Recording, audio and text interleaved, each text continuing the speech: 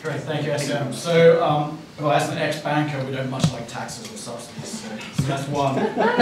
But, so I'm Simon Dent. I've worked for 20 years in commodities, both physical and financial, mainly investment banking.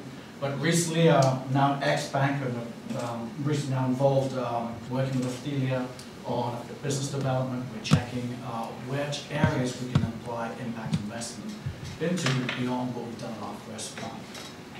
So Althelia Ecosphere is a new impact-driven investment manager. It's guided by principles that we think are pretty unique. We see we can get competitive financial returns, but by keeping environmental and social excellence. Our first fund has raised approximately 100 million euros, both from public and private investors, and is investing in landscape conservation, providing finance, project expertise, and loans, mainly into RED projects on a global basis. We typically invest for the long term, but fund life is 8 years, and we work closely with all the stakeholders involved, but we're providing private capital into these projects. Our investment level is about $10 million per project. We do slightly larger and slightly smaller, obviously. But our revenues are secured twofold. So one, by carbon that's generated for protection of standing forests under RED, and also by sustainable agriculture or certified commodities, and potentially some eco-services and tourism. So I'm not a fishery expert, I'm not a technical fisheries person, but we do have a strong financial background. We are particularly experienced in project-related management and investment. We started our business within the bank looking at the European Emissions Trading Scheme and the subsequent CDM, UN-based project scheme work. So these project-based carbon credit type of projects are very similar to what we see today, both in forestry and we think of fisheries. So Althelia is looking at what we could do with the impact investing model that we've learned in forestry and bring it to what we call seascapes. So we believe that we can take our investment rationale and apply it to a sustainable seascape approach. Looking not just at the sustainable fisheries or the FIT projects, but looking at multiple revenue streams, so waste, for instance, and ecosystem services. If it would be an impact investment vehicle, we would look to make economic return, but that economic return would be underpinned by applying best-in-class social and environmental governance. And we do that in the forestry fund. So today in the forestry fund, we have an ESG policy that is based on IFC principles. We have a quarterly reporting to our shareholders just on ESG. We have ESG metrics that we have to apply when we make investment decisions, and that is assured by our governing body, our investment committee, and our experts. We wouldn't invest alone. So this is not us going out there and investing $10 million in a project and acting alone. We would invest alongside stakeholders, NGOs, local government, local communities, cooperatives. We're bringing the financial capital, private capital, but as I said earlier, we're the finance guys.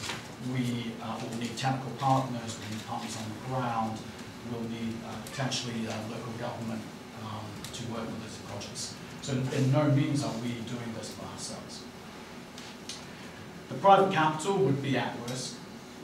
It would probably have an upfront capex element, so basically upfront to purchase transitional finance, maybe to do managed access or buyouts or to set up MPAs and things like this. And then there'll be a running cost of projects, particularly data, enforcement, potentially investment in the supply chains. So quickly, why do we think we can do something in this space? And these slides may be a little bit dated, and I think you all know the arguments here, but yeah, we see and recognize the oceans are important. We see and recognize that there are 1 billion people who are deriving their, they're depending on fish for a primary source of protein, particularly in developing countries. We see that potentially there's 90% of people derive livelihoods from developing countries, so it's a significant demand and market. As a note from us on the forestry side, we're also quite interested in the carbon side, the blue carbon side, And we think that that is a revenue stream that could be monetized as well. But I think it's also because it's economically valuable. So you see here that the wealth of the oceans is massive. I thought it was interesting that the traded fish trade was 2 times the value of coffee, and arguably coffee has recently done much more in the sustainability sector than we have in fisheries. I think it's much more recognized from a consumer point of view. But we see this as underpinning the case to make where we can make a case for properly structured projects. The financial strength of this market can underpin projects that can produce both sustainable and economic returns. So what is the challenge?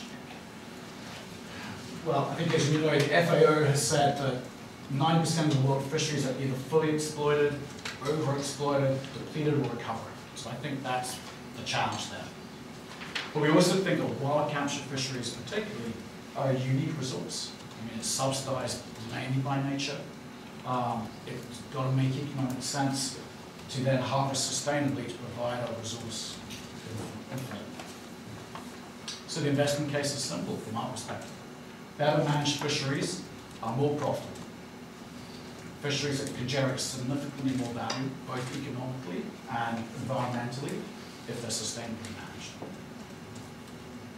So I think from our perspective, we have seen sustainable management principles work, for instance, in agriculture and forestry.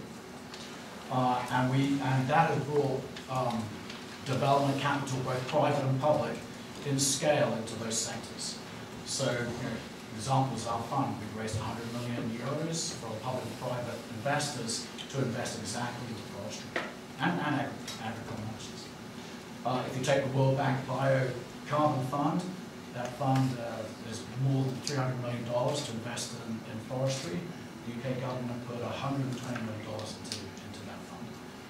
So I think one of the challenges for the people active in the fisheries business is to generate the conditions to allow this investment to flow. So, given the depleted state of global fisheries, we feel that some of the management principles need to be urgently applied. So, what are the investment opportunities that we've recognised?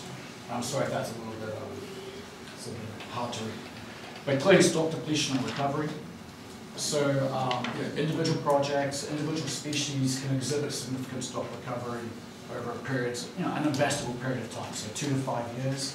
I think most investors are looking at a window of 8 to 10 years to get an investment applied and then return back. So we can put transitional investment in place. We can create the environment and the necessary infrastructure for stock recovery to move fishermen also to take the concept of sustainable fisheries. We also believe that there is a lot of operational efficiencies in the supply chain. So we see, particularly as we go to the small scale, highly fragmented supply chains, low investment, poor infrastructure, but your investment there can bring significant added value, particularly to the land catch, the value of the land catch, reduce volatility, and enhance project communities and the value to the stock. We think there's an opportunity, as we're doing in forestry, to work and engage ethical long-term retailers and brands that allows some certainty in price. We believe we can bring engagement in that area. Allows premiums to be captured around certifiable stock. And I think that's an important part. We also would like to see multiple revenue streams in our projects. I think this is important. So again, we wouldn't necessarily just focus on a flip and look for stock recovery. We would look to projects where we can see multiple revenues. So basically blue carbon, waste, recycling, potential investment in technology, new gear, new nets, equipment, and various eco-services, the dream of eco-tourism type structures. However, we do feel and we recognise that most successful projects are going to need some PPP involvement. I think it's almost certain that most projects are going to need a public-private partnership. We're going to need some form of concessionary finance, maybe some technical assistance, potentially some political risk insurance, forms of guarantees and grants. In the forestry fund, we have an interesting structure provided by the USAID that in certain countries and certain projects, we have a 50% first loss guarantee on projects that USAID would provide. And these are the types of mechanisms that prevail, particularly carbon and forestry, and these are things that can be used, I think, to accelerate fishery projects. And then the macro market, and some people and economists may disagree, but we believe that the seafood market is going to continue to grow. We feel that prices will show upward trend. I think potentially you will see increasing demand for sustainable product and price premiums, and if not price premiums, at least demand for sustainable product that has good transparency and a good story to tell. And we think that the macro market will underpin investments that we would undertake. What are the enablers? So I guess the first four are enablers, and the last three are basically where the value chain comes from. So the first one, I think this has been said many times in our meetings, but secure talent. It aligns incentives and empowers the fishery projects. It's an absolute key to try to get any real private investment flowing into fishery projects. Technical data, bankers, financiers, we're all driven by data. We like forecasts, we like numbers, we want to see a return, we want to see what a certain amount of dollars will do to the stock or it will do to the investment. So we need technical data around these various projects. Investable entities, we need somewhere to direct the money. We need something that is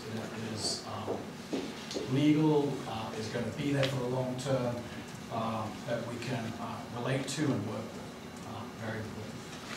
Of course, governance, monitoring and enforcement are going to be important through the life of the project. And then all this leads to basically where we can create value. So improving stock yields, supporting, basically support the longer term yields and make the fish less costly to find and catch, and basically increase the value of the stock. Increasing operational efficiency, I think this is important, particularly for us. So we see that there are a lot of gains to be made under that type of heading. And then the mechanisms for capture and return. So we obviously are going to look to be paid back and make an economic return for our investors. I think there are many ways to do that, and every project is different. But it generally relates to a form of benefit sharing. A lot of people are suggesting it's a debt-only structure, loan structure, but I think that there can be a potential mix of many types of financial tools between equity and debt-like instruments. And particularly if you're making investments, say, onshore in the supply chain, that may be a much more than equity type structure. But the key thing is that we believe that there is a win-win situation for people to basically invest in these projects, taking risk capital, and through project performance and basically ownership of projects, people can move to a sustainable fishery type of level and create a return for the investors, and the investors will exit, and then you have a sustainable project that should go through infinity. So I just put this up to show a little bit of our thinking. So one project, we would like to see a project that covers much of this, and then we would build out from there. So we could scale up, or we could do multiple projects within a certain region. So the Bay of Bengal type stuff that we discussed. So and we talked about this, but establish the type of juveniles, MPAs, look at mangroves for revenue from blue carbon, sustainable agriculture, I think is important at a QET level. Look at waste recovery, recycling. Of course, create the FIT, managed access, the buyout type structure, technology around nets and gear, enforcement and data, important. Look at the eco-services, but very important supply chain investment, and engage with the end users, the price premiums, and capture that.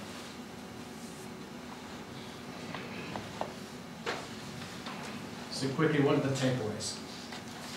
So for us, the key takeaways, I think, is, as I mentioned, secure tenor and governance, key investment enablers. Credible data allows the investment framework and investment decisions to be made. You'll need to leverage private public finance tools to enable investment and scale. The project investment clearly needs to address the environmental and social issues that are the drivers of depleted fisheries. We would like to see treating sustainable fishery projects as a whole. I think the whole is greater than the sum of the parts, and we see that in forestry. But we also believe the time is right to bring private investment into sustainable fisheries, alongside public investment and basically other mechanisms, grant mechanisms that can bring that. But we think that there is a number of projects that would attract some private investment and allow and build capacity and accelerate the transition to sustainable fisheries. Thank you.